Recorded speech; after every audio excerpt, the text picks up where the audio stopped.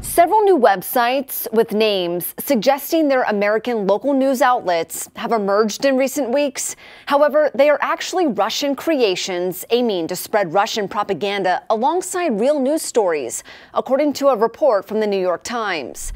The names of the sites include DC Weekly, New York News Daily, Chicago Chronicle, and Miami Chronicle.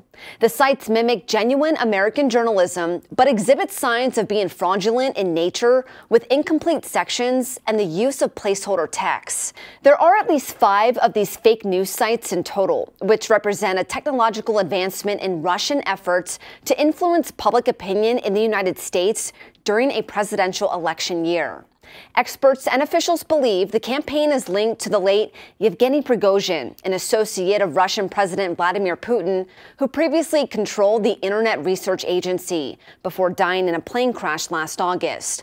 Officials believe Prigozhin's media empire interfered in America's 2016 presidential election, and that the Kremlin continues dedicating resources and time to the information warfare.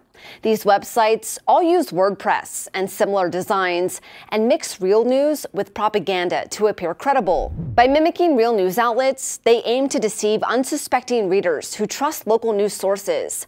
Experts warn that these tactics are likely a prelude to interference in the upcoming election cycle.